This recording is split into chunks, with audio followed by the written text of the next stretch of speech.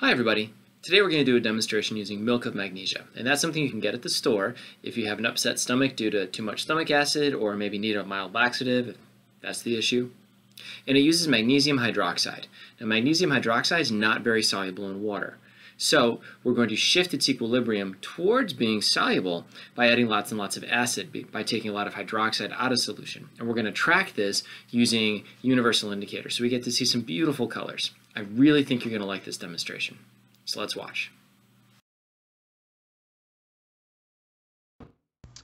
So this solution has about 100 mils of water and maybe 60 mils of milk of magnesia.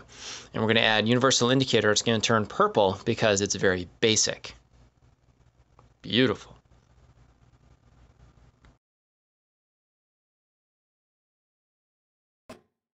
So now we start adding some hydrochloric acid. And that makes it more acidic because it's reacting with the hydroxide ions. And those hydroxide ions are coming from magnesium hydroxide.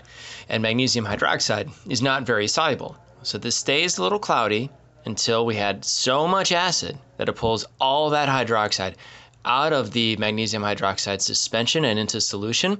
And then we make the entire solution acidic by adding more and more HCl. And you get these beautiful colors. Really, this is just an awesome demo.